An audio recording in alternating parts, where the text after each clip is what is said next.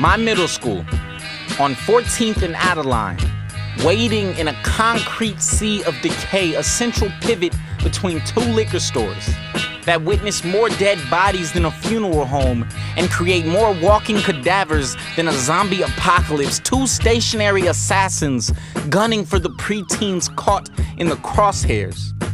My classmates and I were all unintentionally killing ourselves at 13. Targets. Guzzling down a soda while walking past wheelchaired amputees and crack addicts because we weren't aware of our own bodies collapsing after the sweet, euphoric sting leapt from our tongue. When I went to the liquor store, I always gravitated toward the orange soda.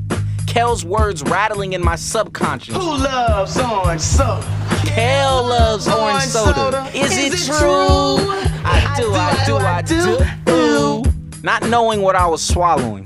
A toxic solution of high fructose corn syrup, caffeine, and artificial orange flavors slowly decomposing my body from the inside out. Not so appealing when you break it down. In my city, 44% of children drink 1 or more sodas a day, adding 1 or more pounds a month, sending us hurtling towards hospital beds and cemeteries. Who really likes orange soda? Insurance companies, the American Beverage Association, hospitals, and mortuaries, swelling their pockets on the rapidly rising diabetes rates. Tasty poisons are misleading because we all want to trust gullible taste buds, but look behind the facade.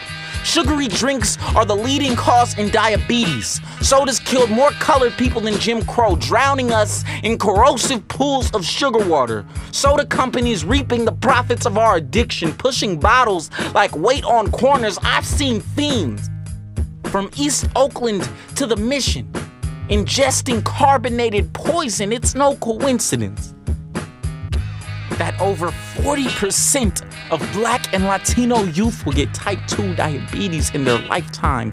It's strategy, a minority hunt, with liquor stores for hitmen and sugar for bullets. Aim for the sweet spot.